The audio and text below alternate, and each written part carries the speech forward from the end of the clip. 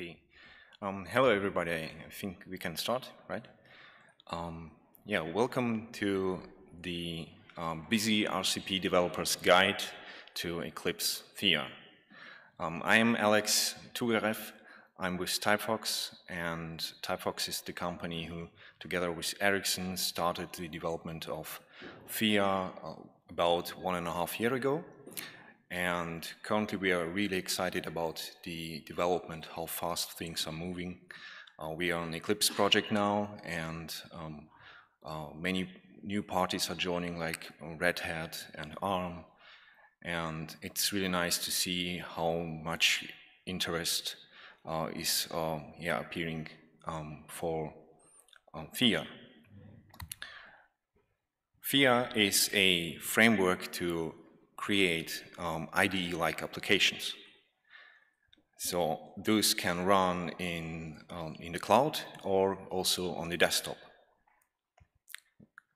We are using modern web technologies to create that, and we support many languages by leveraging the language server protocol. And also, a feature which landed just a couple of months ago, that's the support for the debug adapter protocol, which means that we can then integrate with debuggers. Currently we support the Node debugger. Yeah, and I like to show you the Theia application side by side to what you, probably all of you know, that's the Eclipse IDE, and to point to some similarities and some differences. So here we have an example of a Theia application, which actually running on the desktop. And yeah, what you see is, first of all, the application shell. And it's quite comparable to what you know from Eclipse. It's called Workbench. Both have flexible layouts. That means you can arrange views, parts, widgets, put them via drag and drop into folders. What the Workbench hasn't wants is a feature called perspectives that could be eventually implemented also for the application shell in Theia, but that's nothing we currently have. So let's have a closer look at the navigator. So in Theia, we show the file system actually, while in Eclipse, it's the projects which we are looking at the root level. Besides that, you can see that we're integrating Git status and Git features into the status bar, while such and similar functionalities are included into labels and in context menus in Eclipse. So let's have a look at the editors. Both provides with rich language services and features, but for instance, in Eclipse, you get used to install new plugins to provide support for another language, which also means that you add another editor widget. And in Theia, it's always the same code widget, but through the language server protocol, that's connecting to the proper language server in order to provide you with that language support. And we are using TextMate grammar to highlight the syntax. That looks awesome. And by the way, you have the very same experience then in the web.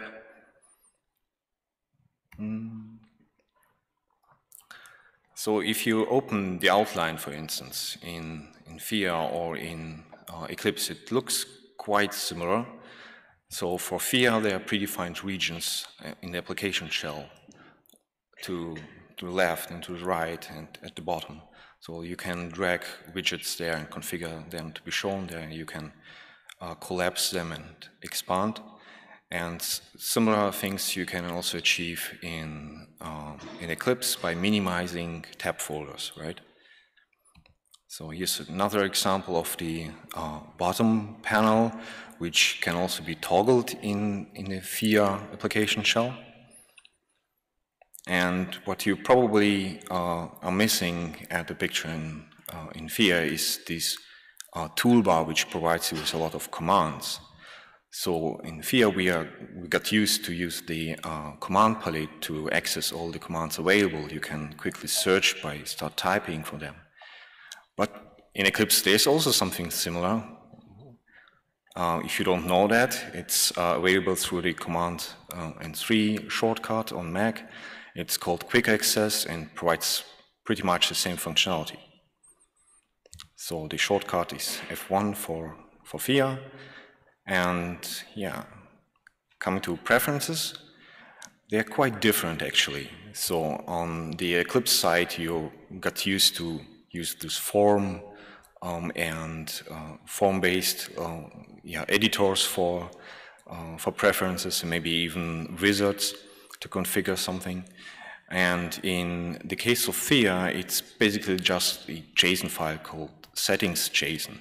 But there's also a tree, a really nice tree widget for that now, so that you can quickly search, just by start typing, search for some configuration settings, and then enter or change defaults.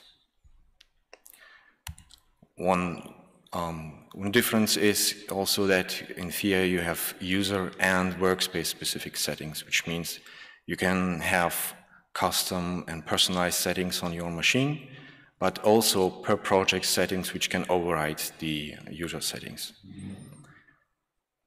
Right. Let's come to Theia widgets, the parts which you can drag and drop inside the application shell, and which are quite comparable to what you know from Eclipse, the parts or editors and views. So in case of Eclipse, typically it's SWT, which is used for rendering, and the JFace is providing the MVC framework functionality for designing wizards and editors and such. But on the Theia side, it's a plain HTML element actually. So there is no limitation and no restriction what to use to render contents of widgets, which means we can actually support everything. React is introduced to create widgets of the Theia core, and beside that we are using the Phosphor.js library, which brings us all the life cycle to these widgets. And by life cycle I really mean that if a widget is going to be updated or focused, you want to react on that, do you have hooks and can implement them. And now I want to give you a short demo and show you quickly an example application with Theia. Hang on.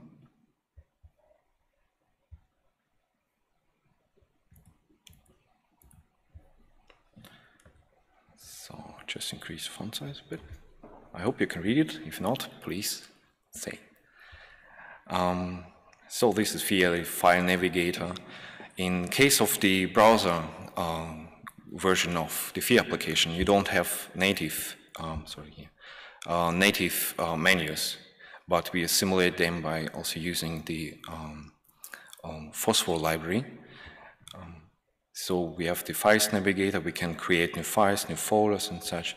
We can look up for commands we want to execute, and we can even search for files by using the search widget. Let's open some TypeScript source code. That's a test code, and that provides us with hover support, with nice syntax highlighting, and we can follow references, jump, and navigate through code. That's really nice. So what we also have is Git support, which means that we can easily add some changes here and provide some commits, like adding task, commit that, and it will appear also in the Git history view. We can review the changes of a commit. Yeah. Going through some other to show how the diff editor looks like. And by the way, this is all the Monaco editor component, which is also part of VS Code. So we can bring that to the cloud. Yeah. So the recently added debug support, if I go back to the test and let's have a look, then maybe I can set a breakpoint here, and I can easily start a configuration for the debugger just by hitting run. And now it stops at that breakpoint. It shows me the debug console with all the output up to that line. And I can inspect its state by accessing the objects in that scope.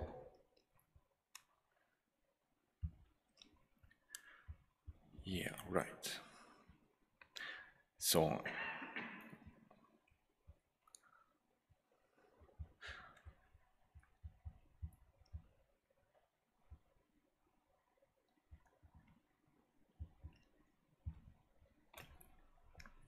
oops. To go further. Okay, that was for the demo. I'd like to introduce you to some architectural aspects of Theia in order to explain how it's possible that we can run the same application in the browser as well as on the desktop. So we have actually two parts inside the Theia application. It's the front end and the back end, and they communicate a JSON RPC protocol over WebSocket, so that we have seamlessly calls from one part to the other. And on the back end, we have that file system actually available, so we can inspect contents of files by accessing it via JSON RPC. So that's how we can actually open up content in front end. There are different modes how to run and deploy an application, a Theia application that is, for instance, in Docker container, where we can deploy it to the cloud, and the front end will be running in the browser. And alternatively, there's, thanks to Electron, a way to put everything into the desktop. So the frontend is running in the Chromium browser, which is integrated, and the backend is also running as part of this process tree inside the Electron application. So next I want to explain you how actually these front-end and back-end applications are configured and what they consist of. So we call them Theia extensions, and the whole application consists of like a set of extensions. And this is quite comparable to what you know from Eclipse, because it's also a set of Eclipse plugins, which then actually is the application you're running. So in Eclipse case, you have those descriptors like manifest.mf and plugin.xml. One is for the runtime, the other is what you want to contribute to the application and what can be contributed to your plugin. And in case of E4, which actually is under the hood of each IDE currently, there you have also this application model, which provides you with dependency injection framework. So that's the new technology stack for Eclipse. And in Theia, we have something quite similar. There's a descriptor called package.json, which is there because each Theia extension is npm package. And we are describing there what kind of extension modules are exported by an extension. So those extension modules define like bindings of identifiers like an interface to something which implements those interfaces. And we use a library called Inversify.js for dependency injection and containers.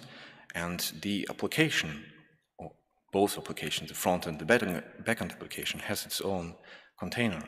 And all those modules will be loaded into that container. And in the end, everything in a Theia application is wired together by dependency injection. So an interesting aspect of Eclipse plugin is that they can be loaded lazily, right? They have these descriptors, so the system knows what's provided by them, and only if that's needed, they're going to be loaded, right? In Theia, we don't have the lazy loading on that level, which means that the modules will going to be loaded on startup, but the things are going to be instantiated only on demand. Both types of the Eclipse plugin and the Theia extension can customize actually the application. So by doing customization plugin in Eclipse or writing overriding code in Theia. The risk of both systems is also that that a bad extension or a bad plugin can actually like crash the whole application or freeze the whole application. We've been there. We've seen that one bad installation caused a freeze of Eclipse IDE, and that potentially can also happen with Theia applications as well.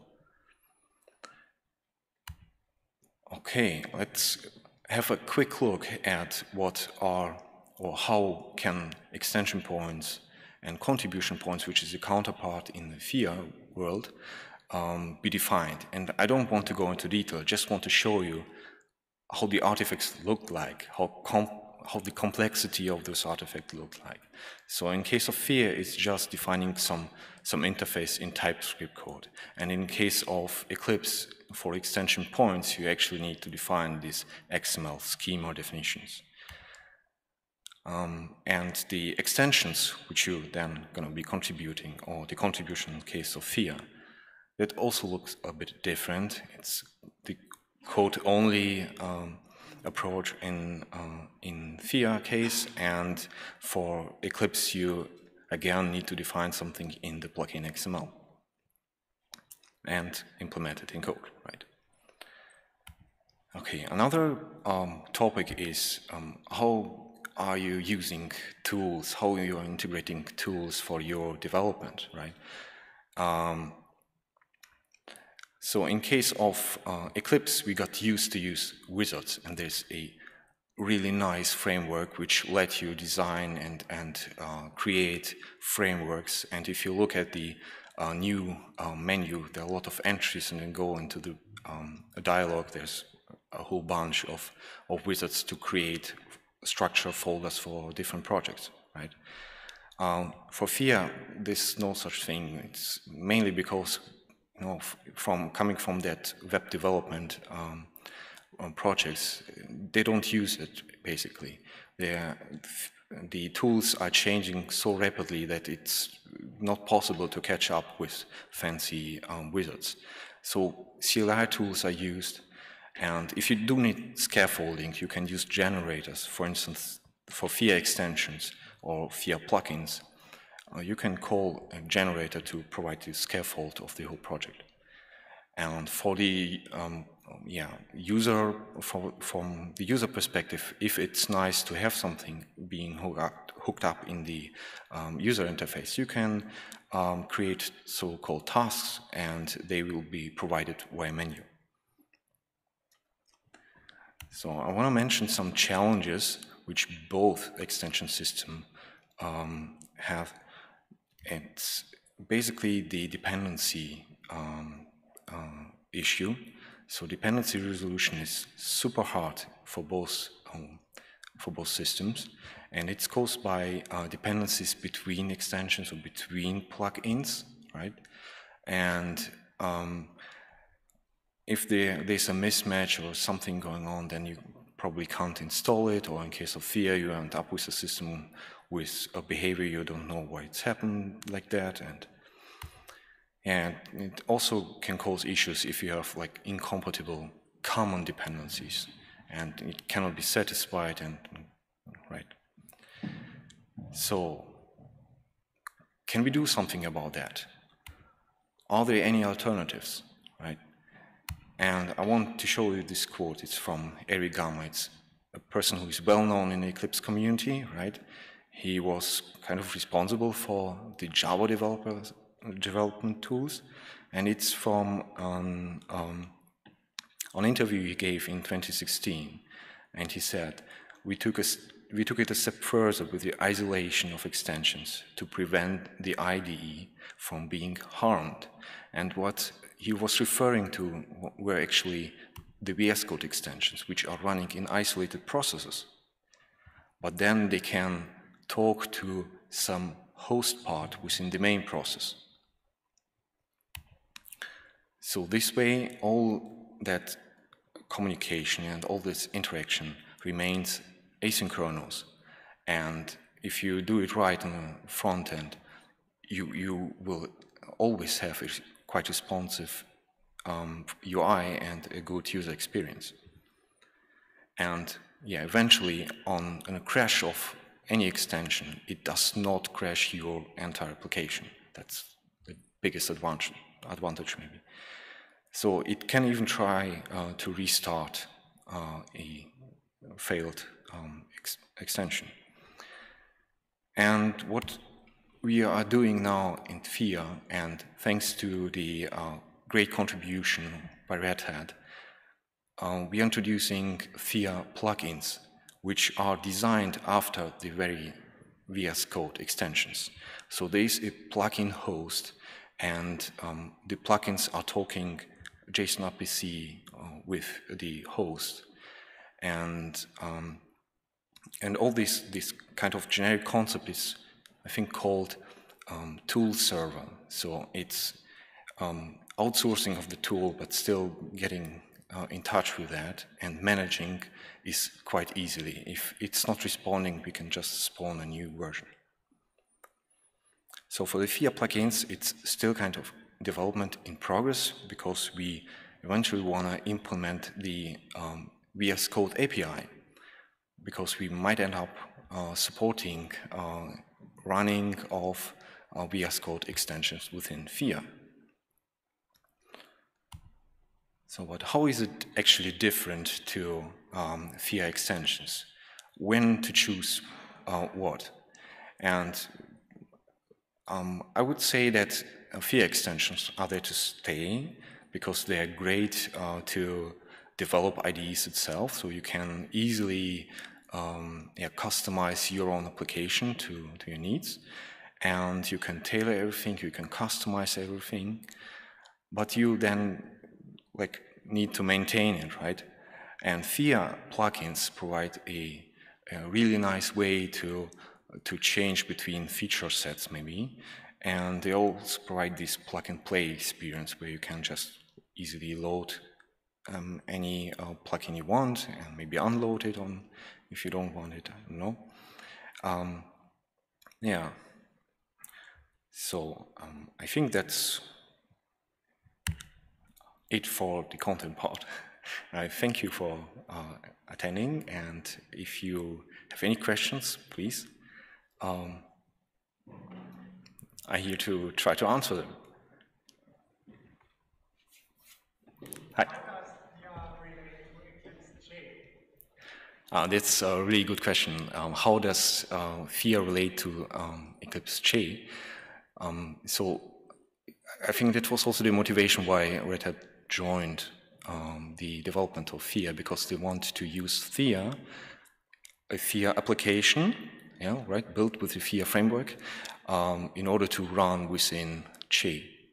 And their also goal was to support such plugins so that they can dynamically maybe create a set of features demanding on what their projects may be required. Yeah. Okay.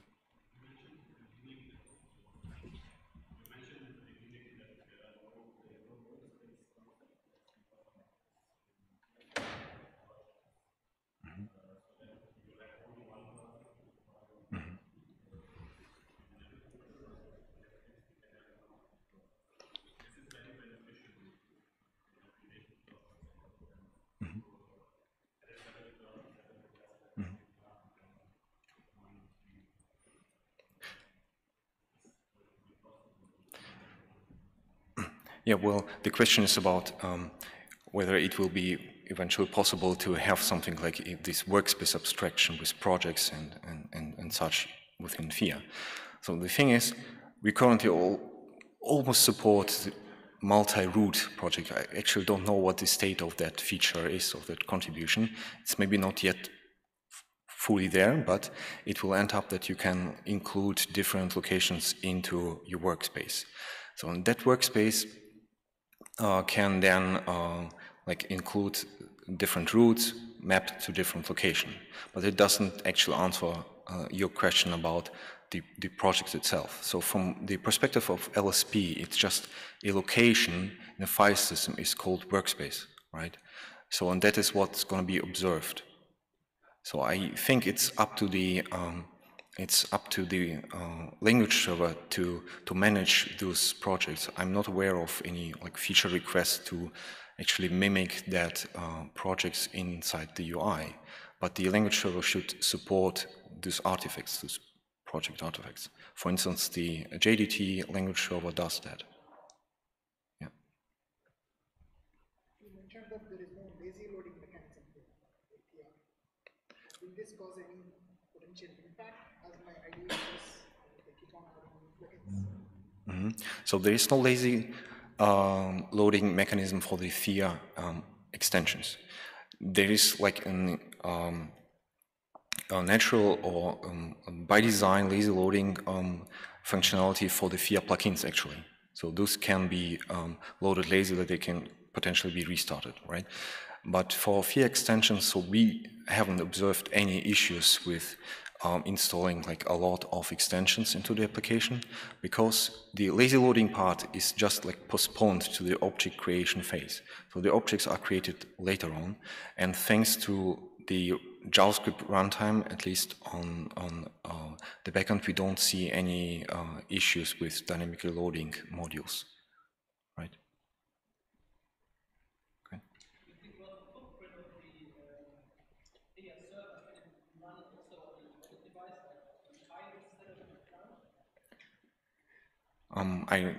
Yeah, the question is about whether that Theia backend could potentially run on embedded devices like Raspberry Pi, right?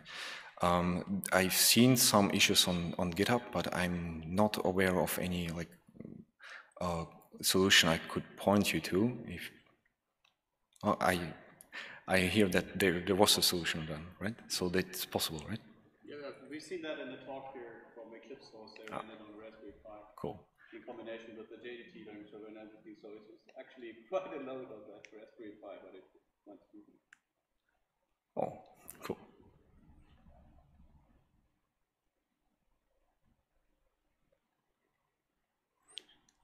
Okay, if there are no questions, thank you very much.